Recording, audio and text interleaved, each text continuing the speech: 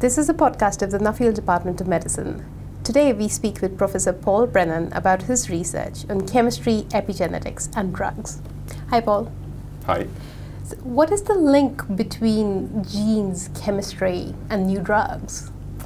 Well, chemistry sort of sits between a gene and a drug. And what sits in there as well is the field I work in, which is epigenetics. So genes control our body, but every cell in the body has the same genes. And we have very different cells: red blood cells, neurons, bone cells. So those genes are exquisitely controlled by a system called epigenetics. Drug discovery sits between the genes and the medicine. So it's trying to manipulate those genes to actually treat a disease.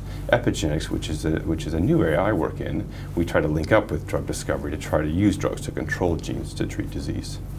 How do you go about finding new drugs? Well, it's a complicated process, of course, but what we do is we have to first identify a target. This is a protein or something in a cell that we think is doing the wrong thing, and we want to identify that, which is the most challenging part, actually.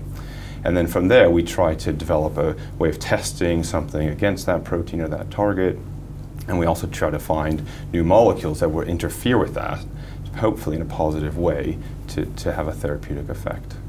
What drug targets has your work focused on then? So we're currently, as I said, working in epigenetic targets. We think epigenetics are key to really controlling how genes are expressed. And so what we try to do is find drugs, or not drugs yet, but molecules that will affect epigenetic proteins to try to affect those genes as drugs. What are the most important lines of research that have emerged in this field over the last 5 to 10 years? So the whole field of epigenetic drug discovery is fairly new. It's only been the sort of past 5 or 10 years where people have actually looked at this. And the concept that you can actually have drugs which are working by turning genes on and genes off is a new idea. So we're seeing effects there initially in cancer, but we hope to see epigenetic drug discovery be useful in many other areas. So the concept that epigenetics applies to many different diseases is a pretty new idea. Why is your line of research important? Why should we fund it? So what we're going to be doing now is trying to look at treatments for dementia.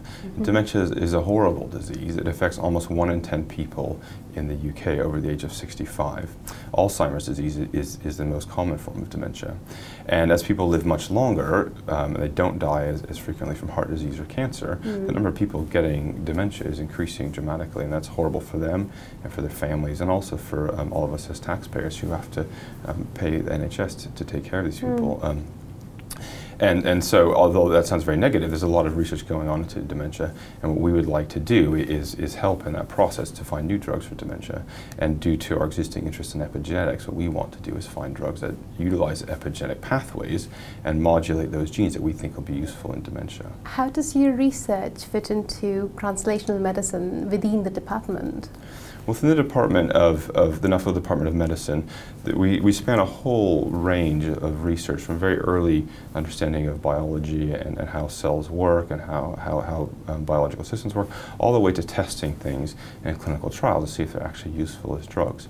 Medicinal chemistry sits in the middle of that, so we don't really do the basic science. What we try to do is take the basic science and understanding of how disease works, how biology works, pick out those key targets that we think are useful to interfere with as a treatment, and then try to develop treatments for them. And if we find something useful, then eventually that will be tested at the far end of the translational pipeline in the clinic. Thank you, Paul. That was really interesting. All right, thank you very much. Thank you.